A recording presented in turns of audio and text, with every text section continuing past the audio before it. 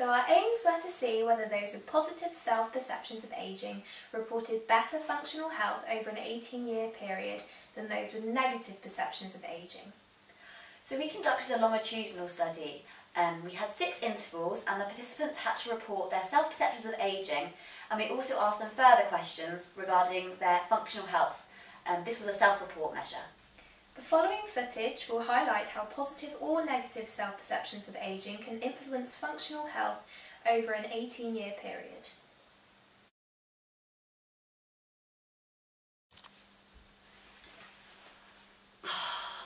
So I've retired about 8 years or so ago now, and I'm really struggling to fill my days. I mean, my husband still works full time, my kids have moved away, so I'm getting quite lonely really, and I don't have many friends in the village, so I spend most of my days here really, but that's how I see my future going. How do I feel about getting older? Just your general thoughts. Ooh, well, I don't really see it as getting older. I see it more as a target to the retirement. So I retire in 2 years, and I've been at the company for 40, so that should make a brilliant retirement party. So I'm currently planning a trip to Iceland actually with a group of friends, so that should be fun. And me and my husband are expecting our first grandchild in 4 months, so it's fair to say we're very excited about that.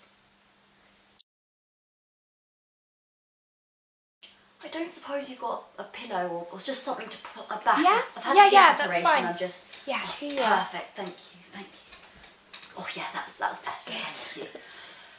Yeah. So what have I been up to? I went on holiday with my husband to Spain for a week. That was, I guess it was nice, but that heat, I can really feel myself getting older these days. Oh, I've got my daughter coming down in a month or so. That'll be something to keep me busy. She's had her first son now. I think he's about 4 months, so it'll be good to see him for the first time, but I doubt I'll see them very regularly. I've had a hip operation as well, and since then I just can't get out of the house. So I think for the foreseeable future, I'm just going to be here really. Okay, so I've got 3 beautiful grandchildren now. Amy has just started primary school, but still means I'm kept busy with Oscar and Jonathan. No rest for the wicked. The holiday was brilliant. We had a great time. So I'm really looking forward to my retirement and perhaps another grandchild.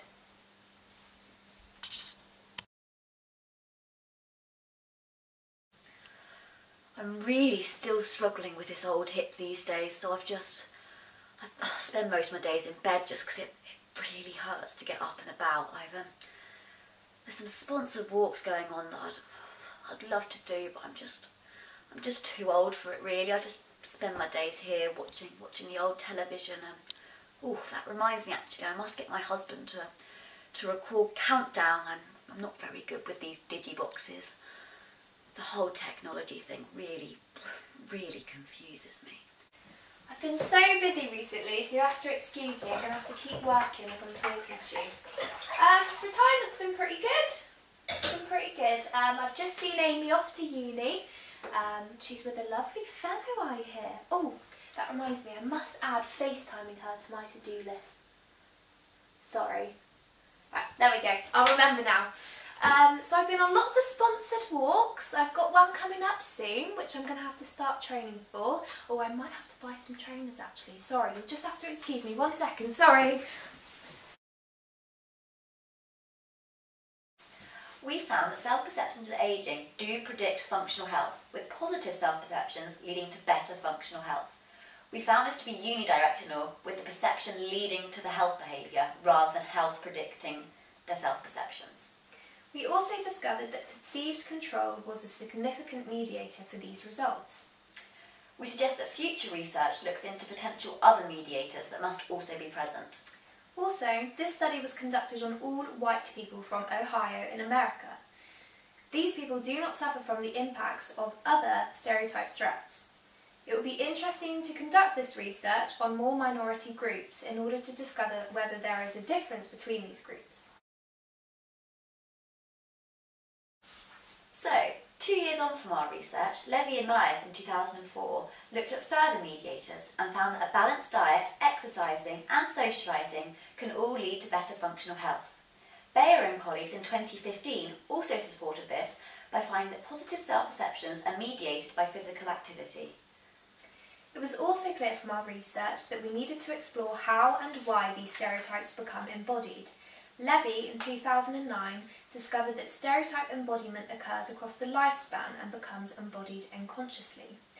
These stereotypes gain salience from their perceived self-relevance and can utilise multiple pathways. They can be both negative and positive. Cultural factors, like receiving an OAP bus pass, reinforces these stereotypes. A further limitation of our research is it was conducted on all white American participants. However, Gu and colleagues in 2017 conducted a similar experiment on Chinese participants. They went further than functional health and found that negative self-perceptions of ageing, including uselessness, can lead to higher mortality rates. Now, China is more of a collectivist culture, so perhaps have more of a need for usefulness than individualist cultures such as America. Another limitation of our research was that our measure of functional health was self-reported. In 2018, we looked at a clinical measure of functional health, dementia. It was discovered that those carrying the AOPE gene, which is associated with dementia, were 49.8% less likely to develop dementia when they had positive age-related beliefs. We proposed that this is related to the physiological effects of stress. However, further research could examine this. All of the following research has shown that positive effects of ageing can have positive consequences later in life. So, we want you to make a list of some positive outcomes of ageing.